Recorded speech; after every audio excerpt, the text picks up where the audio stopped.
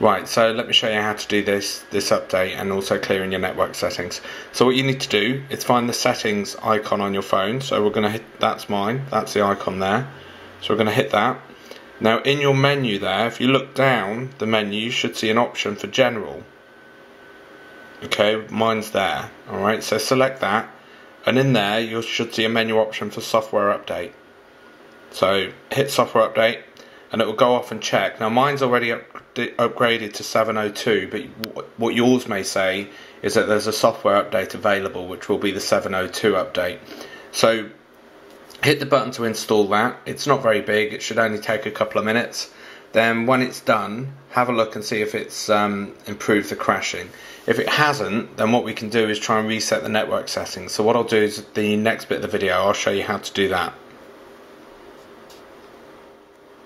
Right, so let's have a look at resetting your network settings, assuming that it's still crashing. So again, you need to pop into your settings menu. There we go. Again, we're going to find the general option. So move down, there you go, it's general. And right down the bottom of the general menu is a menu option marked reset, which is there. Okay. So I'm going to hit reset. Now you need to be a little bit careful in this menu, because if you hit the wrong thing you'll wipe everything on your phone, and we don't want to do that.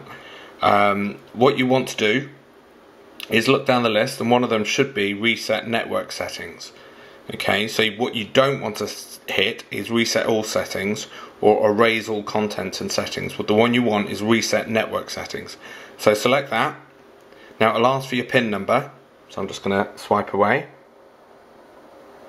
So enter your PIN number, and then it'll ask that you want to confirm that you want to reset your network settings. So if you hit the red option at the bottom, there we go. What will happen is your phone will restart, and it will reset all your network configuration from your provider and also your Wi-Fi. So bear in mind, if you've got any Wi-Fi networks, you'll need to re-enter the password for those. But hopefully if you do that, it tends to sort out a lot of the crashing issues that I've seen reported on some of the dev forums. So give that a go. Let me know if you're still stuck, and I'll see if I can help you some more.